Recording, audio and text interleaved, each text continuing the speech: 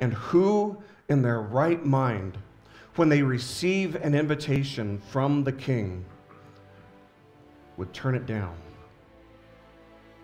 Friends, the gospel is not so much an invitation as it is a royal summons, as it is a command to repent and believe in Christ. It is a divine decree that states that you must come before God clothed in God's own righteousness and Christ's own righteousness imputed to you if you are to stand without fault, without blemish, without sin. No, this isn't moralism. We're talking about a full pardon here. The gospel is a full pardon.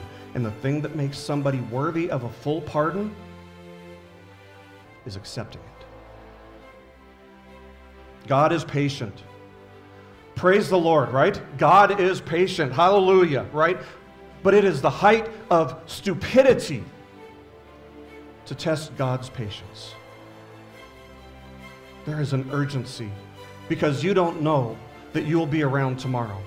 You don't know, nobody knows when they're going to die. And the urgency is found in the fact that you must accept this invitation on this side of glory. You can't stand before God and try to accept it there. It will be too late.